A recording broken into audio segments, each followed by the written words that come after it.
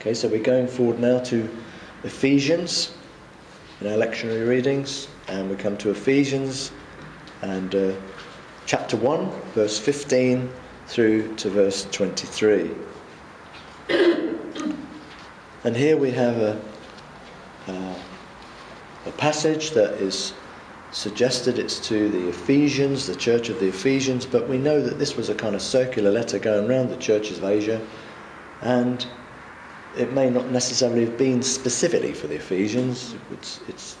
It's up for grabs. You can decide by reading scriptures whether you think that's right or not, but certainly the scholars all have arguments about who it's to and so on. But we have a pretty good idea that this is the Apostle Paul talking to the church in that particular area in that day. And Paul is really encouraging the church at this time.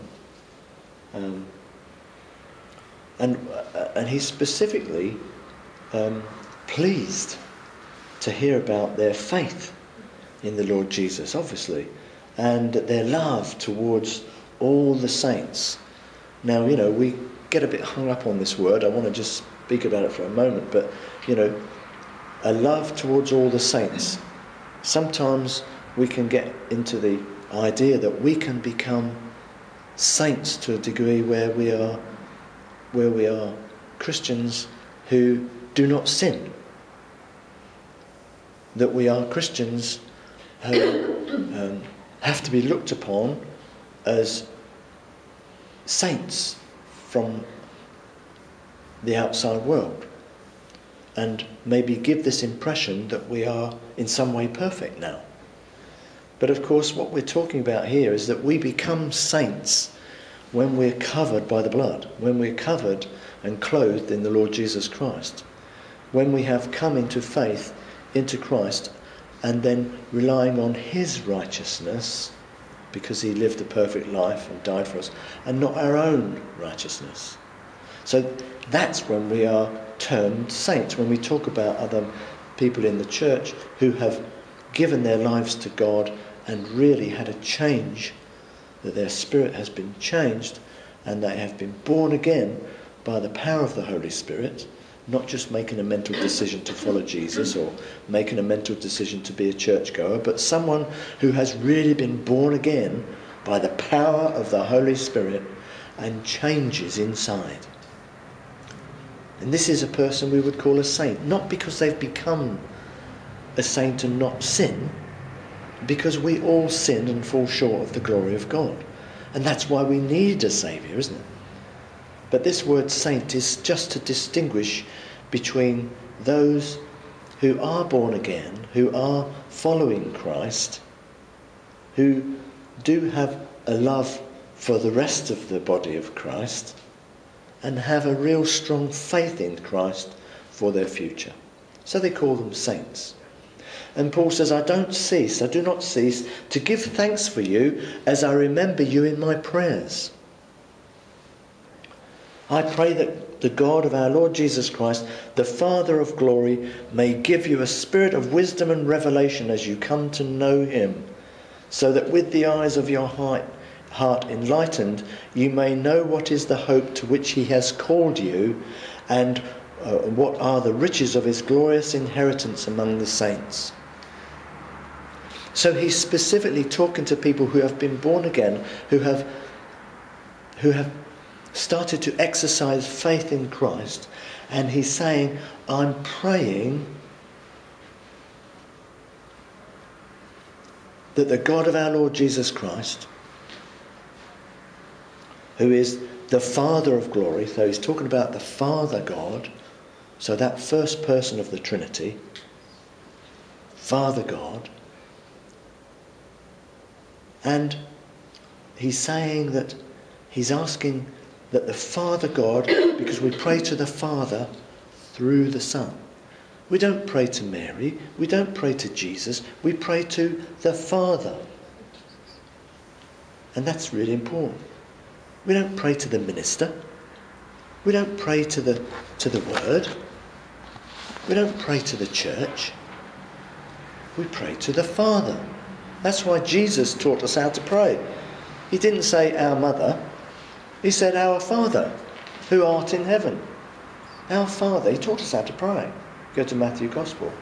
Matthew's Gospel tells us Jesus taught his disciples how to pray. Very simply, a prayer that, you can then get a feel for how a prayer should be. And there's the Apostle Paul, and he's praying to the Father, who is the God of our Lord Jesus Christ. And Jesus Christ always, when he went away on his own and he prayed to the Father, and he asked the Father what he should do. And yet we know Jesus is our Saviour. But still, the Father God in heaven is who we aim our prayers to. And that's really important. And Paul asks for a spirit of wisdom and revelation. And remember, Solomon, King David's son Solomon,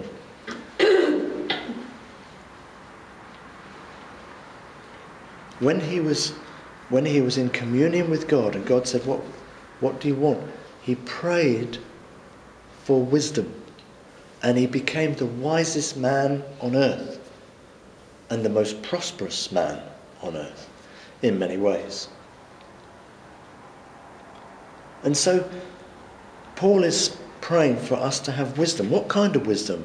Well, he's not talking about wisdom that the world knows, is he? He's not talking about the wisdom of the world, the kind of streetwise type wisdom. He's talking about godly wisdom. He's talking about the kind of wisdom that only comes through the Word of God. It only comes through the mind of Christ. And we're told that when we become born again, when we are filled with the power of the Holy Spirit, we have the mind of Christ.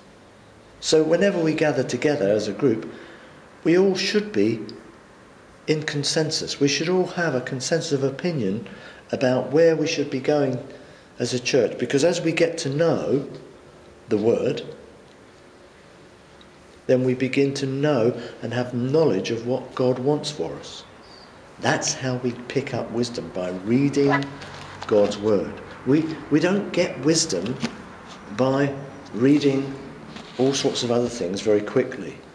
When we read the Word of God, we get wisdom very, very fast. And we ask the Holy Spirit to reveal what God wants us to know when we come to the Word. We pray and ask God to show us what he wants us to understand and what he wants us to know. And that's how we read the Word. That's how we gain wisdom. And obviously for the Apostle Paul, there was no New Testament then. It hadn't been written. So these letters were from the Apostle Paul to tell them. So in the same way, you can also get wisdom when you hear God's Word preached. When someone preaches the Word, you can get wisdom. If the Word is being preached properly, you will gain wisdom through preaching and teaching. That's why God gave us preachers and teachers and pastors and leaders. People who have studied the Word, people who have been in communion with God, people who have found the wisdom through the power of the Holy Spirit in us. So there is the Word and there is the Holy Spirit. And they both need to be in balance. You know, the Word tells you to do all sorts of things, but if you rush out and don't listen to the Holy Spirit when you go out there, then you can get it wrong. Because God gives you lots of charges, lots of commissions in the Word. Okay? God gives you lots of commissions. And there are lots of charges in the Word that motivate us to go and do things for God. But we also have to have the Holy Spirit to show us, to give us balance, when sometimes we've been a bit too literal with the Word and haven't really listened to God, maybe not heard God really, his voice.